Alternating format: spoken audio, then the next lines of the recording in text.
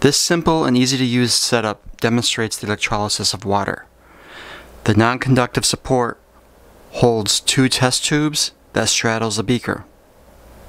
The platinum electrodes are attached to insulating connecting rods with mounting posts. You will also need some other materials to perform this experiment.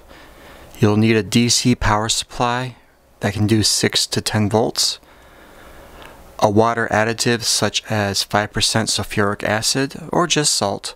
You will also need a small beaker to fill the test tubes with water, and maybe an additional tray to place under the beaker as you first set up the experiment.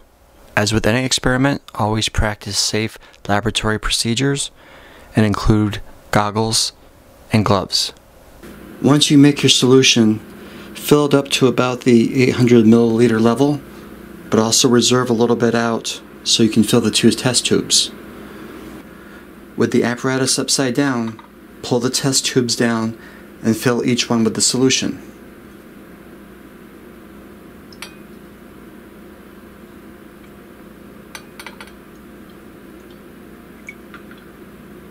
You want to make sure that the electrode is right above the test tube, so when you invert this and push the test tube down, the electrode fits right into the test tube.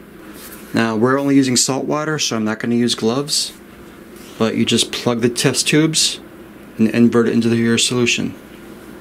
I'm going to pinch this to hold the test tube a little firmer so it doesn't move down when I put my fingers over the end.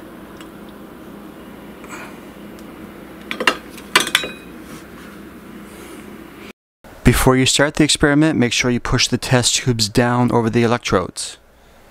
Now that we're set up, we connect the power supply to the terminals at the top. Depending on how good of a job you did, just make a note of the initial air bubbles that are in the test tube. You can take a grease pencil and mark it, or a small piece of tape, but just know where your starting point is. Now we've turned it on and we immediately see bubbles forming on the left-hand side.